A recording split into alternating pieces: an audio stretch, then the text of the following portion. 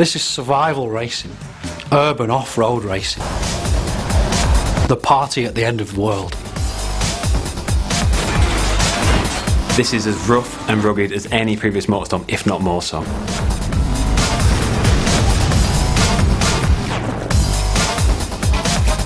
So what we're here to do is put a couple of diaries together that really try and explain the two major modes in Motorstorm Apocalypse. Festival mode is the main single-player campaign in Motorstorm Apocalypse. You'll race amongst buildings which are falling down around you, on the beaches, down in tunnels and the sewers. In this game, the festival represents a much more story-driven campaign. Every race has a sense of persistence. You go from track to track, and whatever happens in the last race will follow over into the next race. What we've got in Festival are 3 different difficulty levels. They're each driven by a different character. A rookie character, a guy we call the Pro, and Big Dog, the veteran. And you race as every character. You don't pick one of them. We've created much more accessible races in the start, and then much more challenging races at the end for the hardcore. So Festival mode, we're aiming for probably around 7 to 8 hours of gameplay for a player that's familiar perhaps with racing games. But of course, there's much reason to go back and replay for the festival, because now we have a lot of unlocks and hidden items actually to find within the festival mode. I mean, we're aiming for somewhere in the region of 40 bespoke races, and that's more than we've ever had in the series before. If you play a lot of racing games, you'll know it's really important to be able to learn the track to get better and better at it. So whilst multi-events will play at the same time when you play through the same race, there's a lot of emergent possibilities. So players will experience certain levels of predictability that at least allow them to learn the tracks, but they're never too sure what's going to happen around every corner. Motorstorm has always been about the vehicle classes.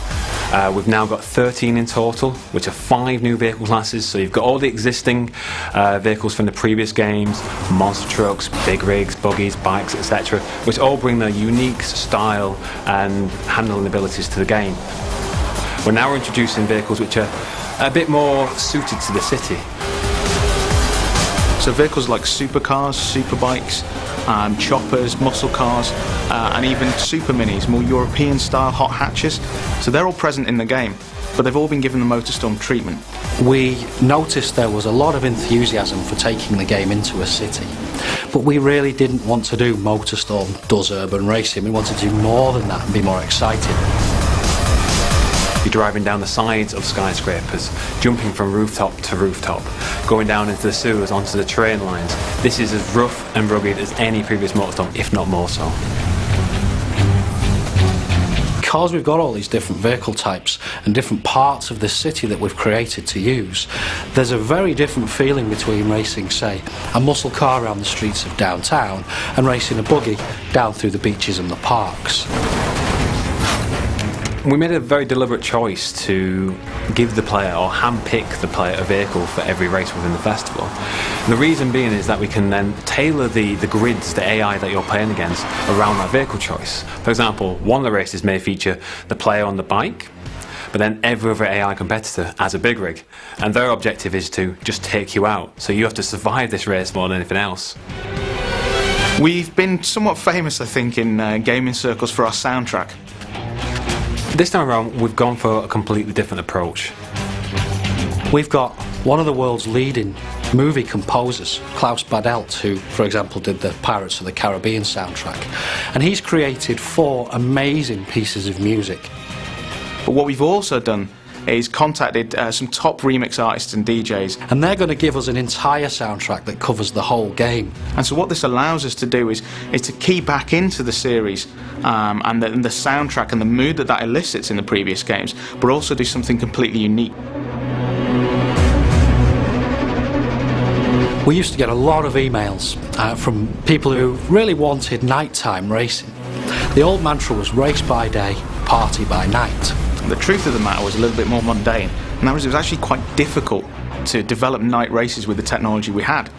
And what we've decided to do this time around is make sure that it's race and party, day and night. And we're never going to race kind of in the middle of the night, because we found it just isn't particularly enjoyable. It's dark enough so that the headlights have a use, and it really makes the race feel different to how it would play out in the daytime. We've added life to the city in the form of a private military contractor and a bunch of crazy looters. You can run these guys over, some of them will attach themselves onto your car, the military will start firing rockets at you. They've got a huge arsenal of tanks and helicopter gunships to try and disrupt your race and to try and get you to turn around and head back out in the city.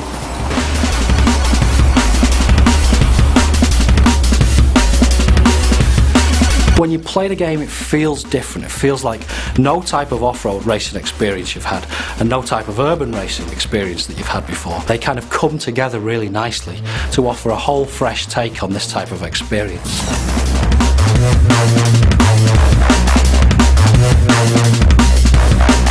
We're now saying it's racing and partying. 48 hours of insanity before everybody has to get the hell out of the city.